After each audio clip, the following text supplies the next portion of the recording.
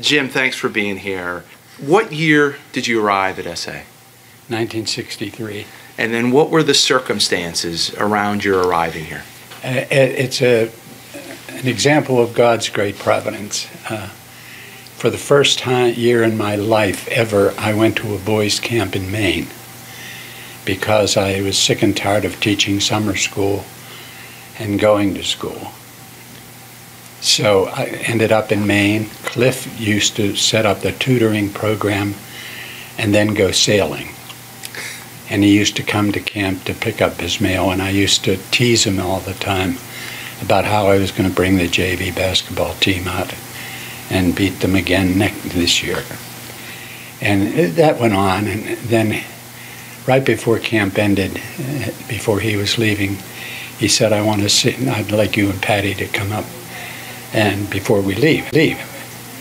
And when we went up, he said, I'd like to have you come to Sewickley Academy, which threw me for a loop because I was teaching upper level classes at Shadyside. Mm-hmm. There were no AP classes or anything like that at Sewickley. It only went to the 9th grade.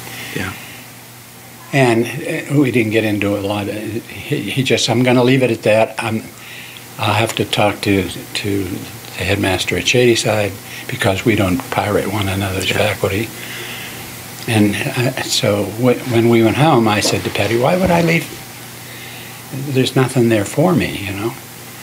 And sure enough, early in October, he called and talked to George Follansby, who was the head of Shadyside, who in the aftermath of the call called me into the office and said, what? Cliff called me and I don't understand. He said, why in the world would you go to Sewickley? And I said, I have no idea, but I said, I promised him that I would be willing to talk later on, so I'm going to have to go and see him. When I left Shadyside, I said to Patty that I can still remember, this is a long way to go to say no to somebody. And when I came home, I said, sit down, sweetie, I got something to tell you.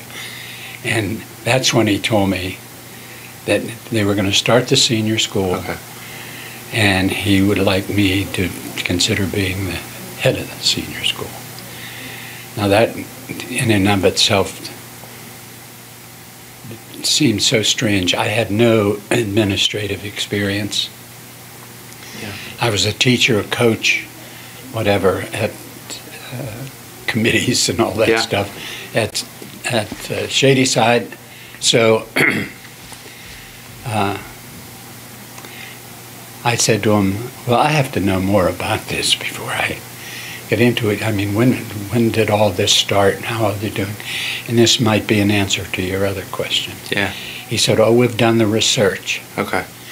He said, we've had questionnaires go out to lawyers, doctors, business people in the area through Moon Township down to Beaver, in the immediate communities like Ben Avon and places like that. Yeah.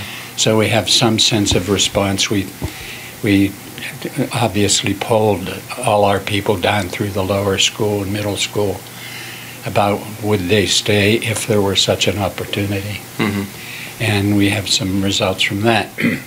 So we've done the base work. So yes, we've come to the decision that there's enough response to really have the senior school.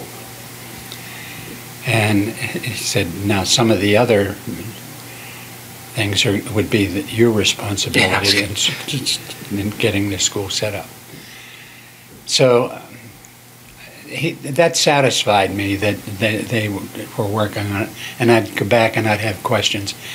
And he said, the other thing, if you really want to do it,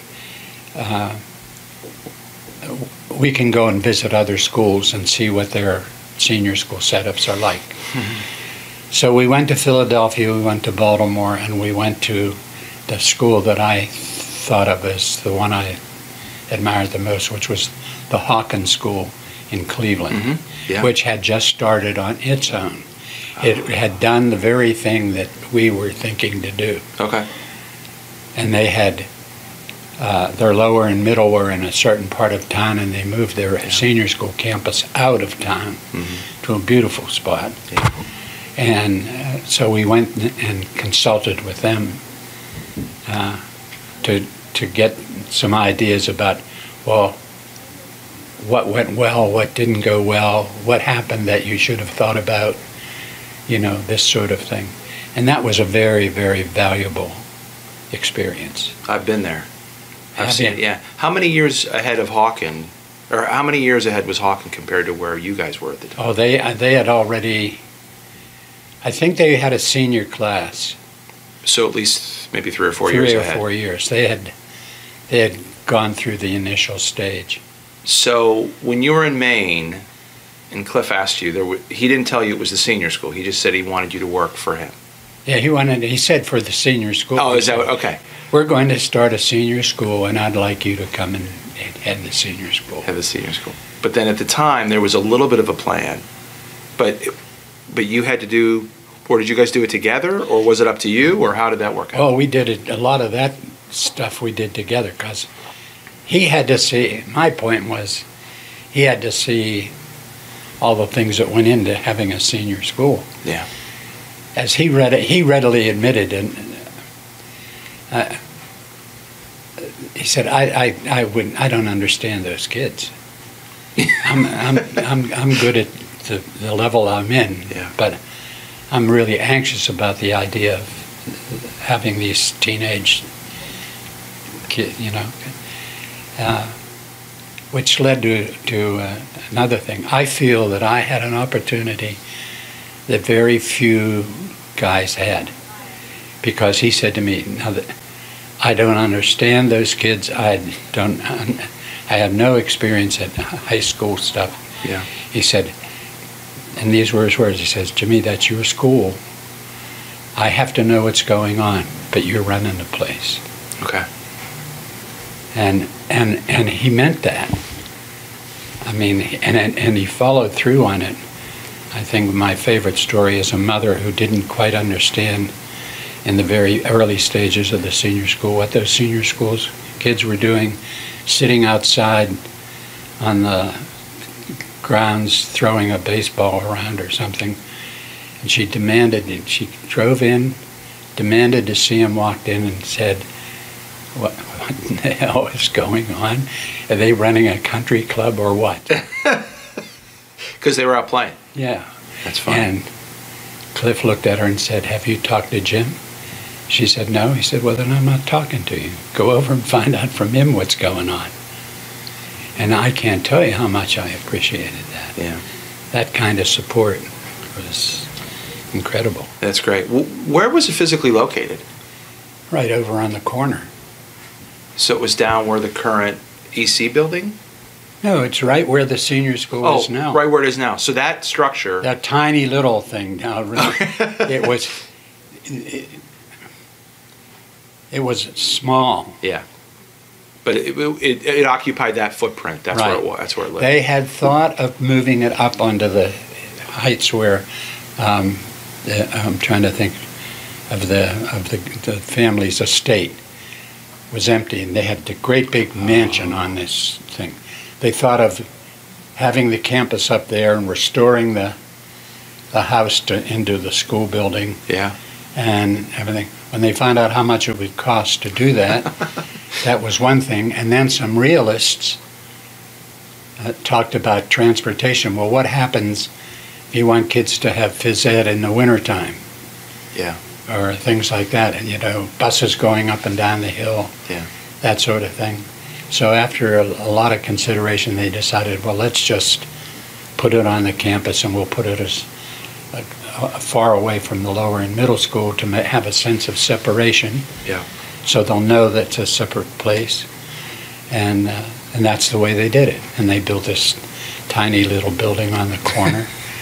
And as I used to kid Cliff, they never put a sign on it. I said it could have been the factory for something, you know, and I said I should have known you weren't completely confident it was going to work because it had no name, the building with no name. a very nondescript thing, just a plain little red brick building. You know. That's great. Now, so you came from Shadyside with no administrative experience. Not school administration. I mean, school, but you had done committee work and probably department chair work. What do you think Cliff saw in you? Well, this is getting out of hand. This is the way he claims it happened. He said, despite my idea that I was teasing him, he said he had kept his eye on me. Okay. Well, we had the rainiest summer in Maine in years, and we had a thing where there were a few sunny days, and the director of the camp came to me and said, I want you to run a field day for the kids and have these events. So I went to one of the other counselors who was the athletic director at Germantown Friends and said, what in the world is a field day? And he said, Jimmy, we'll do it together. So we put this thing together, and then he said, now some of the guys have other duties, so we're going to have to, we may be a little bit short on help, you know. Cliff walks into camp to get his mail. I see him, and I say, we're going to have a field day. Do you think you could help out? And he said, sure, I'll be glad to do that. Now, according to him, this is the way it goes. Yeah. He said, I had breakfast, and I said to Bobby, who at the time was his wife, I'm going down and help them on a thing. I'll be back for lunch. You know, and so he said, well, let me tell you. He said, at 4:30 in the afternoon, I dragged my sorry ass up the hill, fell into a chair, asked Bobby to get me a drink, and he said, and I sat there and I thought about the day, and he said, and that little twerp ordered me around from the beginning of the day to the end. And the final insult was he handed me a pitchfork and said, dig up the high jump pit. And he still hired you. And he said, and I thought, now if he can order me around like that, he can run the senior school. Now that's, he went through that routine at a meeting with the parents who said the same thing. How in the world did you hire Jim Kevin? How did you find Jim Kevin? So that was his story. But his idea was that he said, I thought I'd like to have somebody that really might approach it with a fresh point of view. I said, I wasn't sure, and obviously it was a risk you take. He said, but I saw enough of you to think that it'd be okay. Well, clearly the hire panned out, Jim. Well, so, clearly. The thing is... So when you came, how many faculty, how did that first year or two look? They looked great. First of all, because I had those, when you think, we really talked a lot, the five of us, about what we wanted the school to be. So it was a 5 faculty? 5 of us. Yep. The 5 majors. And Paul Rebar and Gil Levesque was the language teacher. Okay. They had Sewickley experience. They taught here. So we had that to work with. Then we had Mary Robb and Duncan Denny. Mary Robb had college experience, but Duncan Denny had taught in private schools in New England. So we had this beautiful combination of people, and all of whom had their own idea of, like, if I had my own school, this is what I would do, you know? And I would say the first big decision we made, we knew was going to be an eye-opener and maybe cause a little bit of comment. It caused a lot of comment. Which was, Mary Robb said, these kids in high school, they don't want them to have any time where if they're not in class, they're in a study hall with a proctor in the study hall. You know, this kind of thing. There's no idea of you have any kind of free time. They come to college and it's like they've been released. Yeah. And they're out there when they should be studying, they're throwing frisbees around or wasting their time or whatever. We've got to teach these kids how to use their time. Yeah. Even if it's only 45 minutes, we've got to get them used to the idea of time.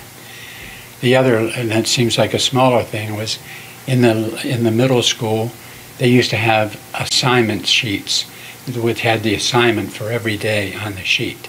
Hand it to the kids. Yeah, Okay. the kids took it home, Took it so home, their yeah. parents would know what they were supposed to be doing. Yeah. So we're doing away with those assignment sheets. Okay. They've got to know from day to day. The teachers can't keep to a senior school teachers can't keep to a schedule like that. Okay. You know, so they've got to make sure they on their own they know what they're supposed to be doing and when it's due and that kind of thing. So those were two changes right off the bat. That seems so trivial now. Oh yeah, That was a big deal then? it was a big deal. That's so funny. It was a big deal. Now, I mean, now where our The schedule... one of the first reactions we got from parents was, "Where are the assignment sheets?" I mean, that seems so simple, but Yeah, it of does. course it meant so much in the middle school. Yeah. And- So did the first senior school, did they initially move ninth grade into senior school? No, So you were 10 through you were 12. 10 and then you grew. Yeah, So those first 10th grade yeah. students. Ninth grade is only in the senior school is only like 5 years old now. It's that long, It's been there for, more than that. yeah, for a while. I'm not I've really lost sure. track of time now that That's I'm okay. away from it. So those big things. So when you were so clearly hired as head of senior school, what other responsibilities did you have? Did you continue to teach? I taught one class. I insisted on that because Okay. I love teaching. Yeah. And I had one class, and I taught Latin, the advanced Latin classes. And I filled in. I was ready to fill in for any English or history teacher, Okay. both of which things I loved. But the other thing was college guidance. Oh yeah. So you did that as well? Yeah. Okay. So I started, again, Mary Robb was the one for that. Okay. She said, she was a Vassar graduate. Okay. And she had, the director of admissions from Vassar was one of her classmates, came to visit her, and she invited me to dinner with them. And that woman said to me, "Jim, you got to get started now. Get out and start making your contacts now. So, and start going to the meetings, even though you don't have a senior class ready yet. Getting ready, yeah. Go to the college board meeting, go to the, Yeah. the other local meetings, things like that." And so I did. So I went to, again, Cliff had to understand. I said, "Cliff, I've got to do this, which means I'm going to be away from school sometimes 4 or 5 days to go to a meeting and then visit colleges, that sort of thing." And again, he was very, do what you have to do, kind of Yeah, just get it done. attitude, right. That's great. So that the college guidance became, obviously, as we got larger and there were more students, I had to split it somehow, and then Scott Carter came, Okay.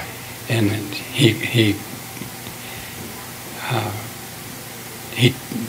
took half the class, and I took half the class. So okay. So we split it. Just going back, when you were hired, did you come to school and work a year first before? No. So you started the same year Yeah. as the first grade 10. Yeah. That's crazy. Yeah. How many kids were there? Do you remember? 38. Wow, that's pretty good. A mixture of kids. I forget how many of them were. I'd have to look at the book. How many of them were ninth graders coming over, and how many were kids from outside? Yeah. Which was the other big concern, was how are these kids going to mix? Because the Sewickley kids had been by themselves all those years. They had no outside families. Yeah. And well, who are these kids coming from these other places, Yeah. sort of thing. Well, and again, I feel we were very, very fortunate because the kids who came in, the mixture of personalities and other things, they fit right in. They worked really, really well together. My heart is with that first class so much because when people talk about the success of the senior school, those first two classes in particular made the culture of the senior school, the feeling of the senior school, the right thing. So when kids came in, they got absorbed right away with the idea of, well, this is the way things work over here, you know. Yeah. And the inclusiveness was very much a part of it. They were very open to it. Although I have to say, when the second class came along, the first group kept saying, who are these guys? What are they doing here? Not really. But it was, we've got to show them what goes on over here, you know. Had to train them. Yeah, we're the leaders of the pack. Well, to segue, so 2016 is the 50th anniversary of the first graduating class, which we're excited to celebrate this year. Right. Do you have any stories stick out from that first couple classes? Well, there are a couple of things I should mention. The other half of the picture was the parents. And those parents from the 9th grade who wanted their kids to stay, they themselves had people criticizing, you mean you're going to let those kids stay? They're not going to go away? Yeah. Which was so strong a tradition at the place. Yeah. That those people, they were almost messianic in their zeal to make the senior school work. Okay. In every way. And Cliff again said to me, they came to him and said, that building is such a drab-looking building, nothing but a little red brick thing, and said what I said, it could be the Continental Can Factory for all anybody knows, you know. And they wanted to paint the brick. Yeah. And so he said, yeah, paint the brick. And the story there is that the painter is out there testing paint on the brick. A couple of senior school kids see him doing that, and they said, what are you doing? And they said, well, they're going to paint the front of the building. And they came in to me and said, Mr. Cav, they're going to paint the front of the building. I said, yeah, they want to get rid of the drab brick. And so we had, by accident of fate, we had an assembly over here the next day. Then the lower middle of there, my 35 kids are sitting over in the corner. The assembly is over, Cliff, and my kids don't move. And I'm standing in the back, and I'm thinking, wait a minute. And next thing I know, I see two of the kids get up and walk over to Cliff. And they went to Cliff and said, Mr. Nichols would like to talk to you. And he said, yes, what do you want to do? And he said, they're going to paint the building. And he said, yes. And the parents, he said, nobody asked us. And again, Cliff, I'm telling you, he said, oh my gosh, yeah. He said, well, listen, why don't you appoint two people, you be on that committee with Mrs. So-and-so and Mrs. So-and-so about picking the color for the building. And they went back. That's great. So again, I'd come down and I said, what was that all about? And again, Cliff goes, he said, App Mason was right. And I said, who's App Mason? He said, he's my best friend. He's the headmaster. I forget what school. And I told him we were going to have a senior school.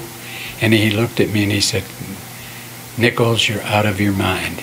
You've been living in paradise and you're trading it for hell.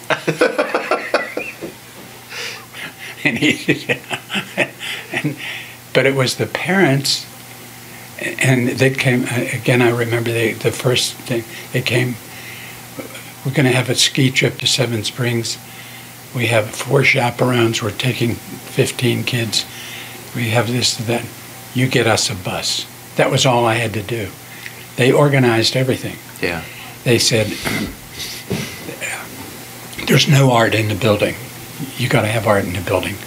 And they had an appointment. We went downtown and picked, from some art gallery, picked standard prints.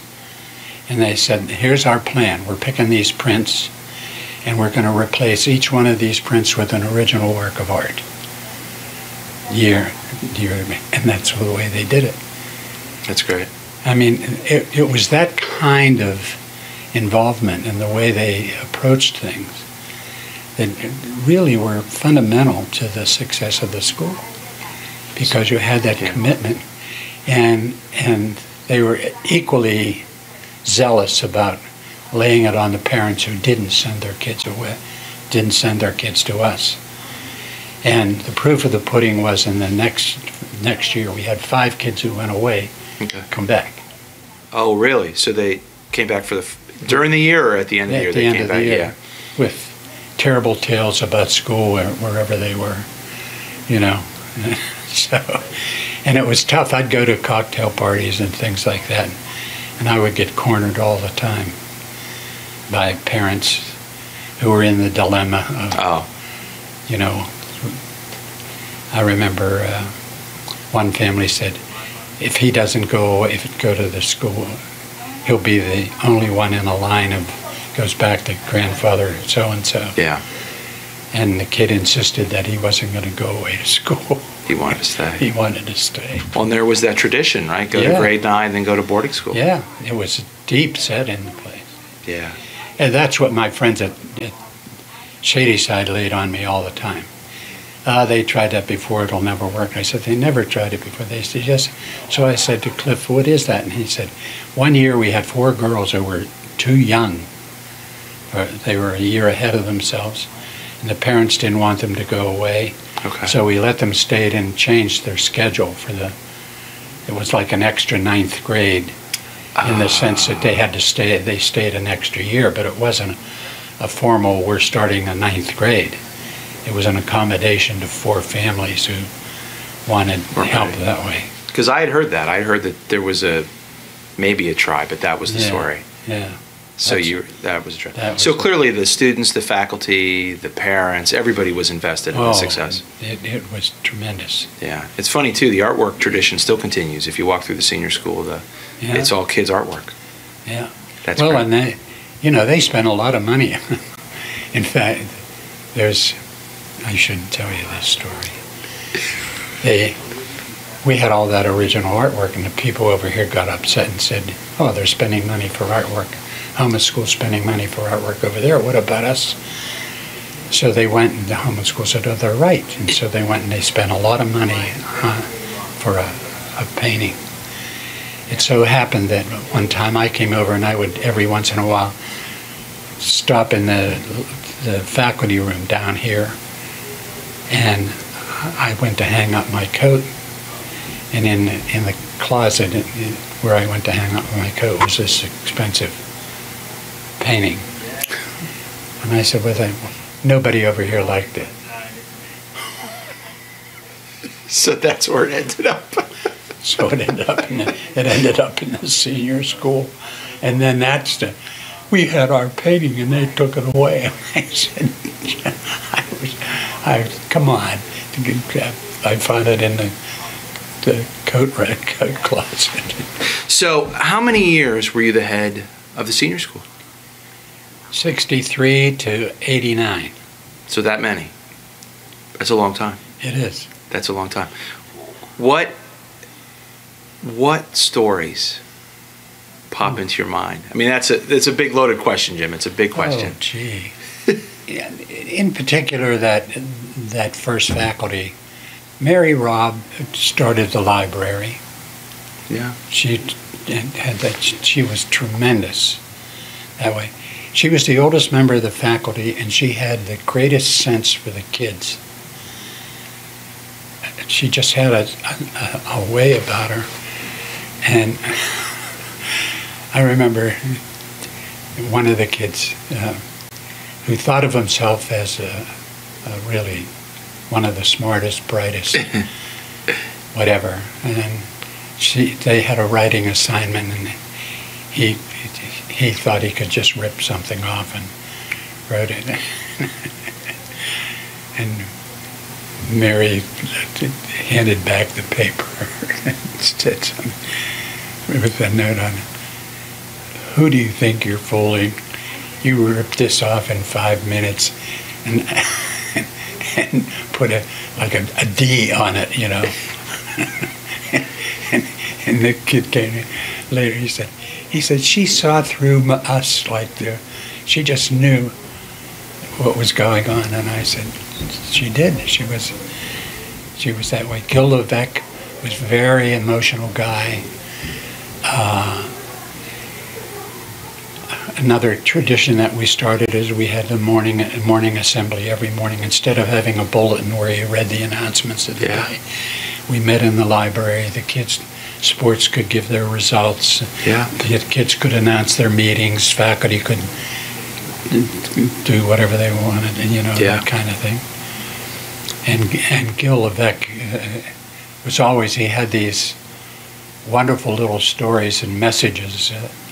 It wasn't, and the kids enjoyed it, and I could still remember he used to he'd hold his hands up like this, and the one I remember most, he took one of the Beatles songs and used the Beatles song as a base for his remarks. And the kids loved it. Yeah. I mean, it was just,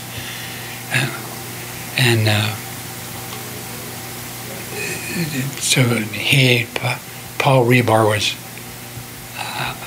a guy that I could ask. Usually they had a maintenance man who would drive a bus if they were going on a field trip. And the guy would pick, and I could go to Paul at any time of the day or night and say, Paul, the driver is sick and we have to go to Western Reserve tomorrow. Do you think he's... Oh, okay. He said, I'll have to tell Polly that's right. Ask him anything, he could do anything. He was so committed to the kids, so, and Duncan Denny was a character in and of himself. The kid got an answer right, had asked the kid to do something, to get on the runs. He'd leap up in the air, click his heels together, and make some remark. The kids used to say, someday Mr. Denny's going to break a leg. Something occurred to me. So 35 or 30, middle 30 kids, what kind of extracurriculars were there? There weren't, well, there were the typical clubs. You had to have somebody run. That was another crisis. Who's going to run the school newspaper? Oh, okay. So for the first couple of years, our kids just worked together with the middle school kids. Okay. And then senior school became the editors. Okay. But things like that. We had soccer, basketball, and baseball. Okay. Were the sports. And we brought on, we played JV teams for the first 2 years, and then when we had seniors, then we had a varsity team. Okay. And then tennis, I should have said tennis. We didn't have golf. We had tennis also. Okay. But what we did well with the few number of kids. How about like plays or musicals or? Oh, we had plays every year. Still, yeah. And that was the other thing that's a thing that I loved about coming here.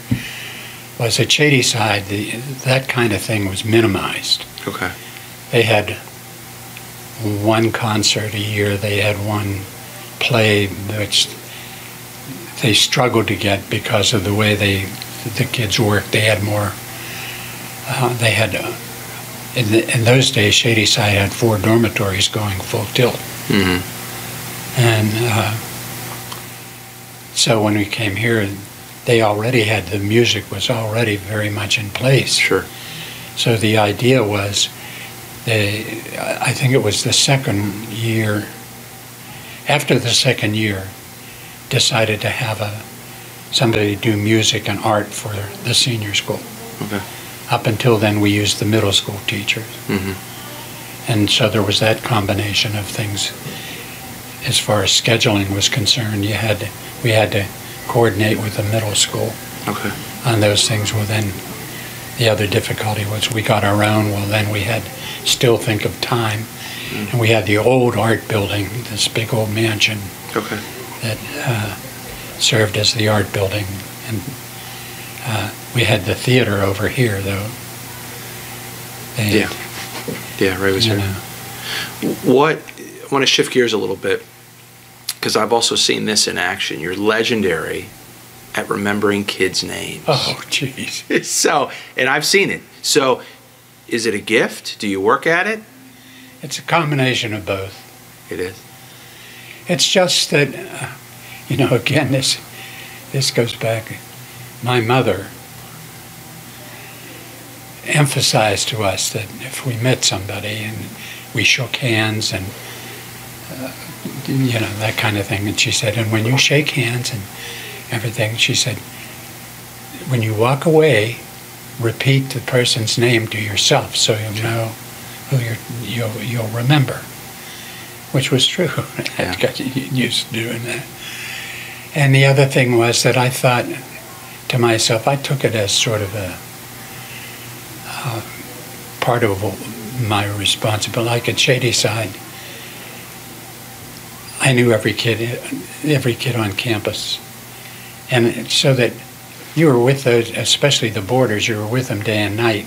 Yeah. I could see any kid and say, "Hey, Bill, how you doing?" You know, and you could see that they appreciated the idea that you knew them and recognized them. I didn't do quite as well doing the lower school kids, but I did. When I was here, I would learn a lot of the middle school kids' names, so that if I just saw them walking, you know, to be able to recognize them and tell them. Did you look at photos and memorize? Is that how you worked through it? No, I just from day to day just keep working. You know, and sometimes if I forgot, I'd say, you know, I forgot. Tell me who you are. You know, and they'd tell me. I think they even appreciated the fact you'd stop them and ask them. And talk to them. Yeah. Because you were the head of senior school. That's great. Right. No, but it was a blessing in a way. Not only with the kids in school, but when I would go to meetings and things like that to see people remember who they were and, you know, see them again next year, you know, that sort of thing. Yeah. Well, I know just from being at alumni, the party this year, and the fact that you remembered. But you know, I got to tell you, Jim, that's pretty good, man. That's fading. I think I'm on the gap between Alzheimer's and dementia here. Really, you were still pretty good, though. Oh, it's so it was even better before. Oh, it bothers the devil out of me that I can't remember these kids. You're still pretty good, though. You're still pretty good. Well, we're winding down. Okay. Any other thoughts about the senior school in those early days, especially as we think of that first graduating class? Well, I think there were a number of things. I knew in my heart and mind that people were going to look at that graduating class and say, where did they go to college? And where did the kids who went away to school go to college? Mm-hmm. And were we at all in the ball game as far as being, since we were a new school, yeah. did we have any kind of success? What happened with those kids? And we did well. We had, you know, Stanford and Williams and things like that, but there was a thing going on at the time which we fought against tremendously. For the girls, there were so many parents who thought they'll send the girls. They had a lot of those little 2-year colleges up in New England. Mm-hmm. Let them go there. You know, 2 year. The idea of going to a 4-year school or going for any of those competitive places was not part of the picture. And we had to, you know, we just had to re-educate. And I can't tell you how often the attitude was for girls. Yeah. To the idea that, look, you're talented, you're good, and you should be looking at, you know, a higher level. Yeah, different time. It was a different time. Different time. It was definitely a different time. Yeah. The worst years, I would say, were the years when, all the Vietnam years, when the country itself was so discombobulated and upset. Yeah. A scene I will remember is when they had the draft. We had television sets in the library and in the hallway, so the kids could watch on TV the draft, and they knew when their birthday was. And were they number 26 or were they number 1,402? It was a traumatic time. Yeah, I would say.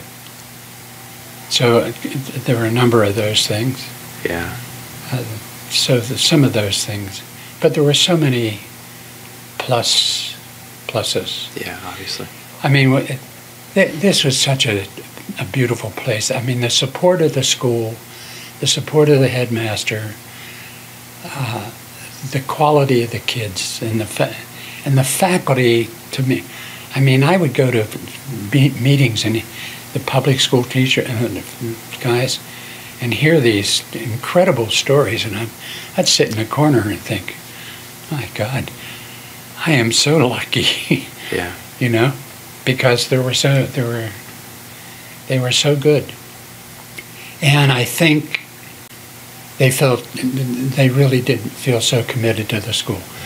One last thing, one of the biggest decisions we made, which I knew was going to be controversial, was we felt after a number of years that the kids were becoming so grade conscious, grade grubbing. I mean, if I said it's a sunny day today, they'd say, is that going to be on the test tomorrow? Yeah. And the faculty in general, we just felt that way. And they said, we've got to do something, you know. We've got to get them out of this mode because this college thing is hanging over their heads and all that stuff.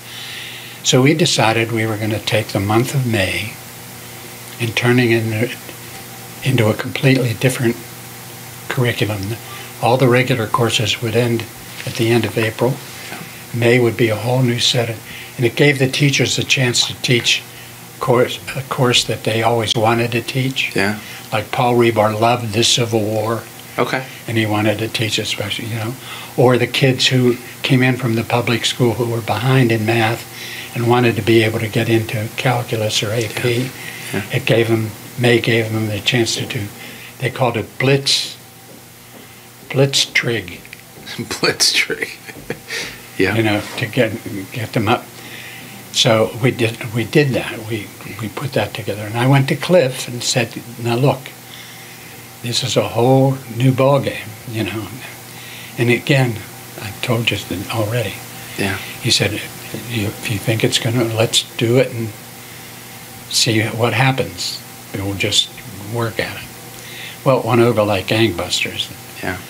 And it lasted for maybe 9 years. Yeah. And then we decided there was too much going on, that losing that month made everything else, they crammed too much in the other part of the year. Yeah. But it was a controversial thing, May program. One of the fathers, again an executive in downtown Pittsburgh, calls me up and says, what is this? And I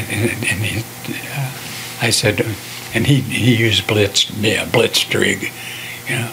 And I said, well, look, I'll make a deal. Let's go through the program. If at the end of the program you're still unhappy, I'll go to Cliff and get you a month's tuition back. And he said, okay, it's a deal. A week later, he calls me up and he says, the deal is off. I said, the deal is off? What happened? He said, well, he said, my son comes home and we're sitting at the dinner table and he looks to me dead in the eye and says, what makes you think democracy is the best government? I happen to believe socialism would be a lot better. At which point he said, I practically swallowed my tongue. And we had this discussion in which I felt I was already losing. And he said, and I'm telling you right now, I'm calling you right now because I'm sitting here. I have canceled 2 appointments while I'm reading this book to answer this question that my son, he said, so it must be doing the job, you know. But again, it was a controversial thing. Yeah. And that's what I loved about the whole concept was we didn't have anybody saying, well, we never did it that way. Yeah. So we could do what we felt was right and would be most beneficial. But we also knew that it was going to cause some comment and some reaction because they had never done it that way before. and people aren't always happy about new things. So, Yeah. you know, the freedom that the kids had initially, things like the May program, those kind of things, people, you know, they hadn't experienced in their own education. My high school wasn't like that. Yeah. You know, that sort of thing. So those were the challenges. And because of the quality of the faculty and the response of the parents, they worked. They worked. And I'll add one more thing to end it. And the quality of you, Jim. Oh. So I know you're here in front of me, but... It was so easy to lead those people. Yeah. In fact, I used to feel that I got so much more credit than I deserved because they were not only were in many cases the instigators of things, but the ones who really made it work. I mean, you had to know that there were some of the faculty that said, "Oh, I don't know about that." Yeah, sure. That kind of thing. So, but once we were in it, look, this is what we're doing and we're going to do it, you know. Good.